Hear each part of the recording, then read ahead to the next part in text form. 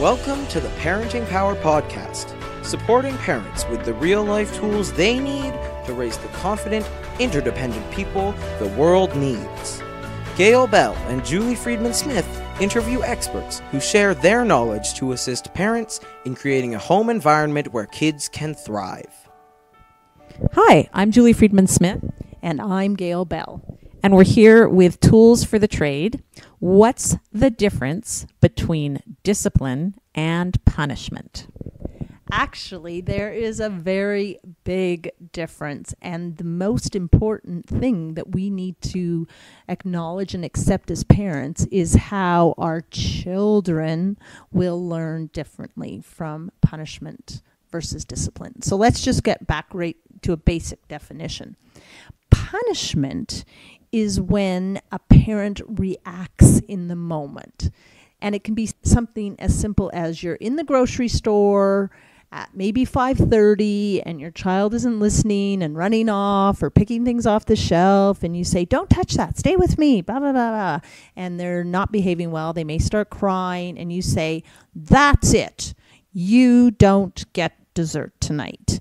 In the child's mind, and how a child interprets that, is what we call punishment. They feel punished because it came out of nowhere. They don't think it's fair.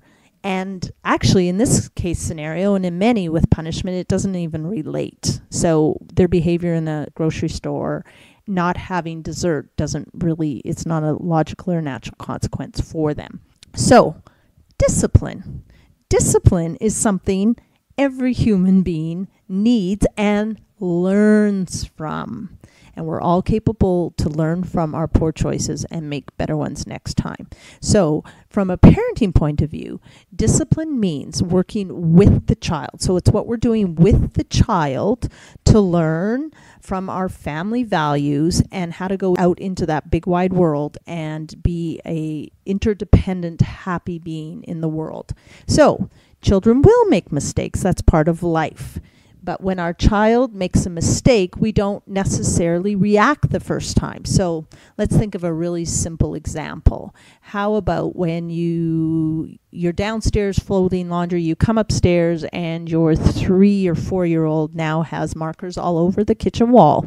And you, instead of going, "What were you thinking? That's it. You're never using markers again," which you may feel like saying, that might be your innate reaction, but we want to calm down and go, "Wow, I didn't think that you would ever put markers on the wall. And you know what? We didn't set clear expectations about where markers need to be used in our house. So let's get some soap and try to work and clean this together. But we need to now sit down and set some very clear expectations about where we do use markers."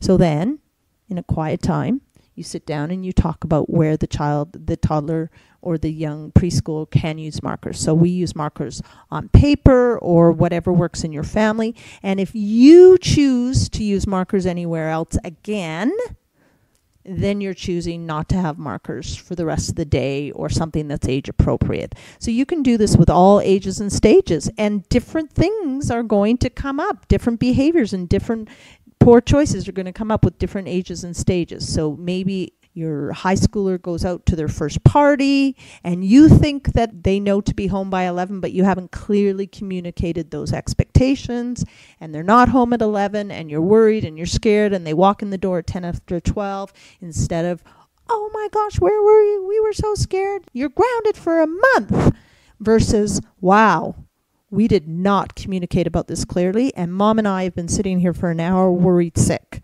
Tomorrow or on Sunday, we need to sit down and work out what is a reasonable curfew for our family. You can definitely have some choice in that. We're going to talk because you're 17. And then you set the clear expectations around that. And then next time when they go out, if they're late, the consequences already established before. So when you're setting the time, you say, and if you choose to be late, then you're not going out the next weekend, and we'll try again the following weekend. Discipline is really important for kids to learn from their choices And punishment isn't great for kids. It all becomes hurtful and yucky and not fun. Thanks, Gail. That's a lot of clarity for a lot of different age groups. And it really is talking about working with your child instead of just throwing things at your child. Join us for another Tools for the Trade.